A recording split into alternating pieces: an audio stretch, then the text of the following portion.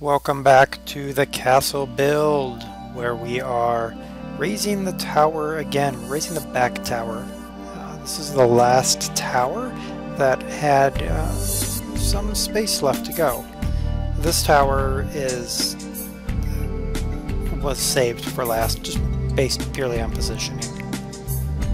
We're just going to raise this tower up, leaving spaces for the walkways, crenellating the wall where we had not yet crenellated, and punch a hole into this large rear tower. And just finishing up the crenellations.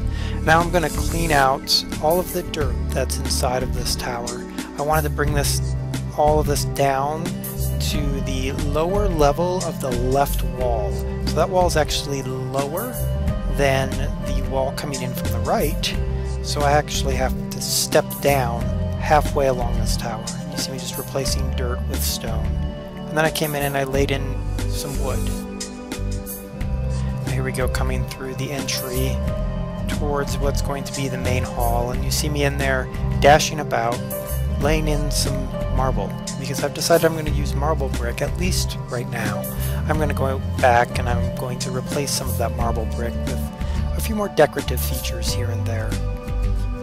You see me again leveling out some dirt areas, just putting in as much marble as I can, but just as quickly as I can.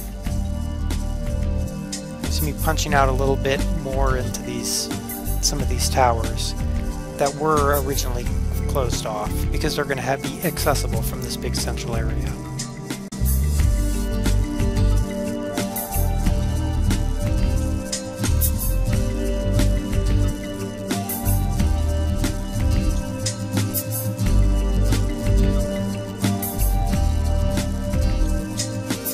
Now here I am inside this tower again, leveling everything off, and I'm going to lay in some more marble. And again, this marble is probably not going to stay. I'm going to eventually replace it with probably a mixture of different blocks, different textures, because I think that's important to have some differentiation. And also, especially when you're up here on this pan zoom, you see how the marble just kind of creates this weird effect on the video. And it's actually more pronounced when you're in the game, and I don't like it, and I think breaking that up will be helpful. But also the white palette will give me a nice open, fresh feel to create some decorations into the floor. Trying to clean out the area in this big tower. That's a lot of dirt and a lot of stone in this big tower to be cleaned out. I don't actually finish cleaning this out. I do give up and go and do other things instead. Now, this main entry, someone called it a helmet, and yeah, it was sort of looked like a helmet. I finally just gave up and I ripped it out. I decided I don't want it. It doesn't feel right, it doesn't look right. And what I did is I went and I looked up some image files from some castles. And I decided that a lot of castles had towers on either side that kind of jutted out. And you see me building the beginning of that exact structure here. Now, my left tower is smaller than my right tower, you will notice. I didn't notice until later, and then I realized exactly what I did, and I have to go back and fix it. And I'm just bringing it up here, kind of creating kind of a circular oblong shape to it. You'll see I created kind of a passageway, and you see right there I saw that I had screwed that up, and I'm going back and fixing the tower. I created sort of a short passageway between the two towers on the top, and I do come back and fix that because I decided I didn't like that either. Here I am dashing around this tower trying to decide on roofing material, and decided that I didn't really know what I wanted. I do eventually go with the nether brick steps. I go with the nether brick steps because they're very rich. Now you see me here, I kind of created a closure across that entryway, and then I ended up with these really tall windows, and again going around just kind of laying down some nether brick steps to try to get a feel of whether I liked that look or not, and I do actually end up having problems with the look. And you see me going to this far tower here, and I actually decided this far tower, because it's going to be a major watchtower, it needed to go up 2 more levels. It was going to go up 1 more level like the rest of them, but I decided 2 levels was better. So you see me just building that up. I did knock out that extra entryway so you can kind of see what I was doing. Now you see me dashing back. I realized I'd taken up these towers too tall. So I ripped off one layer, and now I'm just going back, laying in another brick. And that also fixed kind of that oblong look to those windows. Made it look a little bit better. And I just kind of closing off, and sort of getting a feel of what kind of roof I wanted before I move on to this corner tower and tear it down one level. Here we go, laying in, and we're going to sort of create a slope, a gentle slope up to this. It is much easier now that they've added the automatic steps, where the steps automatically rotate into a corner. It does make it much easier. Now here I'm sort of copying the basic look that we had with the first tower, or the first entryway with the side entryway. Sort of the tower to center feel. But a little bit smaller because this isn't an important entryway. You see me topping it off and creating the final peaks for this tower. Now I don't feel like this worked necessarily. I did decorate. You see me decorating with a little bit of nether brick posts, and I kind of created a squared structure. When I come back to this big tower, you'll see me squaring it off. And I was really struggling with the look that I wanted because of the way the fences now automatically make a corner. It actually started to confuse me a little bit because it's been a long time since I've done a peaked roof, and peaking with the steps that automatically rotate was a little bit different than what I was used to. Now there's something else that you might notice as well. There are no overhangs. I didn't overhang the windows that are facing out, looking out over the town. And I didn't realize that until later. And I do come back and I do fix that. Now here I am starting the work on what's going to be the central hall. And I'm just using stairs, upside down stairs and regular stairs, and then I run a big main spar, and then I try to lay in some bracing every 5 or so blocks. Now that didn't really work out because the one I'm working on there, the third one in, it has nowhere to go. So I do end up having to remove that, and now I'm putting in kind of a central area so that I can have a spar coming back from the left and right side. And I'm just creating the bracing on either end for that as well, so that we'll have sort of a little tower in the middle where these two big braces meet. You see me just kind of making it more of a large structure there. Now for flooring in these towers, I went with mahogany, and I went with mahogany because it's a very rich looking wood. It's also relatively rare, at least on this server, and that felt right for a castle tower like this. It just felt right to use a rich wood. You see me punching holes out for windows, and I'm going to come back and glass those windows in later. And I kept taking that tower up, and I stopped there because I wasn't really sure if that's where I wanted to stop the tower or if I wanted to go up another level. So I decided I'd come over here and focus on this tower and reproduce the same structure. Now the floor is 4 blocks up instead of the usual 3 blocks. And the reason I did that is, again, because it's a castle. I felt that the 4 blocks was going to give me just that little extra added room so that I can create some interesting rooms. Now here you see I decided I was going to take this up one more level. And you see these corner windows that I'm making as well. I really liked those corner windows because they kind of, they give a change to what otherwise would be a very monolithic corner. And also is going to provide some interesting views, I think, for the residents. And again, you see the richness of this mahogany. I really do like the way the mahogany looks.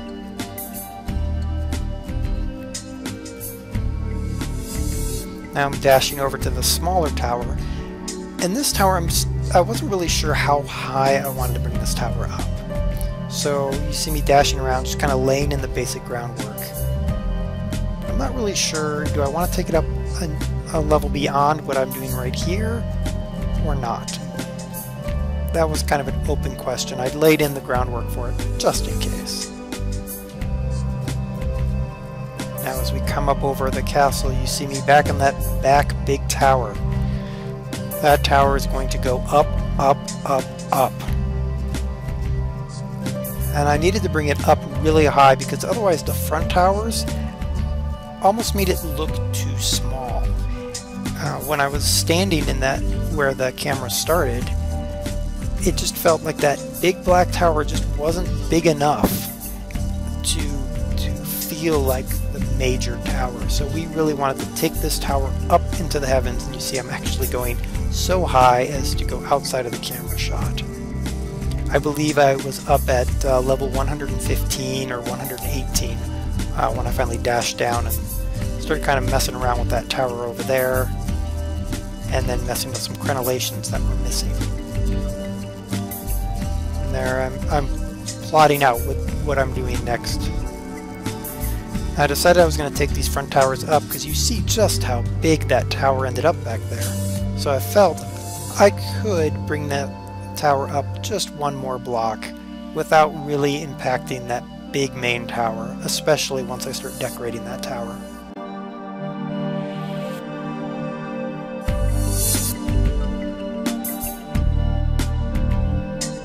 Now we're trying again with the roof, and then I realized I needed to bring it out a little bit. Stepping it out a little bit creates a rain shadow, and I kind of got a feeling for it, and then I dashed over to the small tower. Still wasn't sure what I wanted to do. I started looking around and decided I didn't know what I wanted to do. So I went to the lookout tower and started building its roof. Again, we want a sloping structure to this. We don't want it to be a big flat slab like I accidentally did on that other one. Now here you see that I am going back and retrofitting the entryway to have an overlap as well. And this took a little bit of doing, and there's actually steps that I just left and they're covered up. You'll never see them, but just made it easier for me not to break everything out. And then I just destroyed this tower here. That roof was just wrong all the way around. It didn't feel right. It didn't feel like a castle roof. It felt sort of like I don't know, it just didn't feel right. And you see how I'm creating this sloping feel on the corners, so it sort of works its way slowly up before it peaks out at the very top with a nice flagpole. We'll put a flag there eventually. And I'm just reproducing the same on this secondary entrance tower. Again, creating that overlook, or the overhang for the soldiers. And here's a view of me dashing around this far tower over here, trying to build it up. I kept struggling with this one. The 13 circles, which is what that tower and the tower I'm working on the left there, those are 13s. And they have a little bit different structure than the 15s, which are the ones I've used for the corners and for the ones I'm working on now. It actually does create a difference when you're building the roof. So it did create some struggles for me. I was trying to reproduce the 15 roof, but you can't reproduce a 15 roof on a 13. So I had to kind of think it through, and I kept having to leave it and come back to it. You see me just building this roof up, and it does take a little bit of practice. And you just sort of slope in the main walls, and then it becomes sort of an exercise in what looks best for the areas where it's going to slope in. Here we go, making up the last areas here, and moving on to the very final area where it becomes just a circle, or a square actually, of nether brick. Having gotten that one done, it made doing the second tower so much easier. We have our overhangs to protect the windows. They don't get splattered with as much rain, and they just look nice. Very big and lush, tall roofs. Also, because those roofs are so tall, you can also make an attic up in those roofs, which is actually going to be interesting. I have some thoughts for a couple of these towers. So let me dash really quick over to this other tower. I'm trying to mirror these two towers. It was just, again, struggling with the 13 circle versus the 15 circle, but I finally got it there towards the end, and there's actually a spot for torches. So here we are looking at our castle, flying up over our new entryway. I like it so much better. Our tall front towers that have their roofs, the huge black monolith of a tower that needs some decoration. Our entryway, or side entryway, is just about complete. We're missing, of course, roofs on the back here. We'll get around to that. And I finished up that roof on the smaller 13 tower. It's a mirror image of the tower here on the far lookout. And as the sun sets and the torches start to display, you can see the grandeur of our castle, missing all of its beautifying factors, of course, but we've got our big marble floor in here. This is going to be the big central hall. So this is the castle so far. Give your comments down below. Let me know what you think of this castle and what else might need to be added. Bye.